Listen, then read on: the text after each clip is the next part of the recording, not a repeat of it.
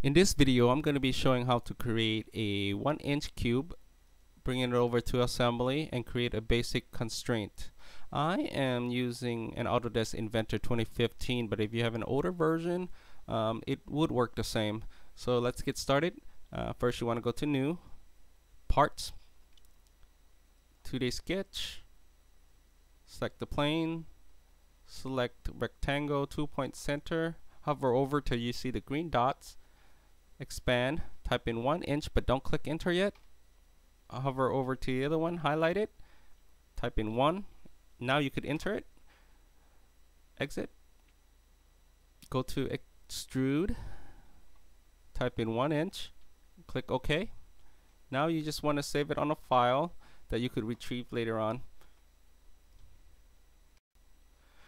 Okay, so I saved mine as cube, but you could save it on any other name you want. So let's get started with the assembly. First, you want to go to New, Assembly, select the component here, select the file, enter.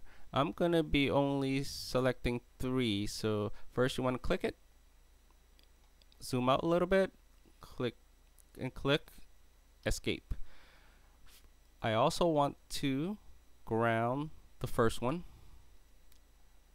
Go to constraint, select the face of one of the cube and the other one, apply, select the line, and apply. Select the line, apply. So this process can be repeated with the other cube exactly the same. So first you want to select the face that you want to connect it to, apply, select the line, and select the other line, click apply.